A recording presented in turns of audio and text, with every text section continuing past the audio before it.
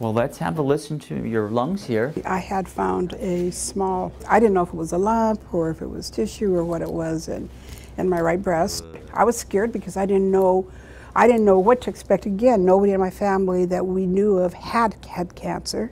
Take some nice deep breaths in and out for me, please. When you're faced with breast cancer, you want options and you want answers.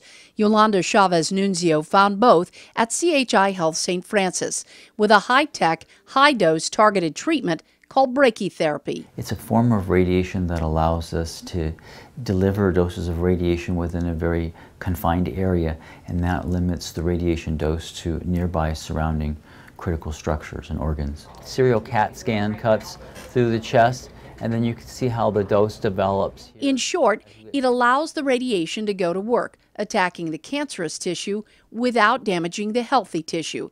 It starts with a device that looks an awful lot like an egg beater. This device is implanted into the breast cavity, and each of these little catheters is hollow, and it allows a small radioactive iridium source that's attached to a wire to pass through the catheter into the breast cavity. And as it's passing through, it's giving off radiation, just a beam of radiation that has a limited path, and that allows us to deliver a high dose of radiation. Once the treatment is complete, the catheters are removed and the tiny incision heals on its own. Standard radiation treatment for breast cancer lasts 7 weeks. Brachytherapy, just 5 days, twice a day.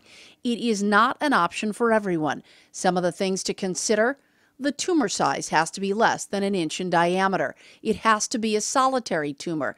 The cancer cannot be in the lymph nodes, and it is not for premenopausal women.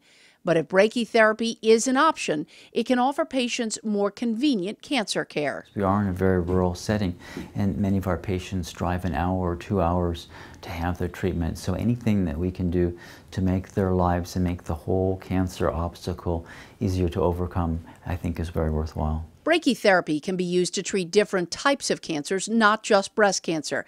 Check with your CHI Health hospitals in Kearney, Grand Island, Lincoln, and Omaha to see what's available in your area. For CHI Health, I'm Mary Williams.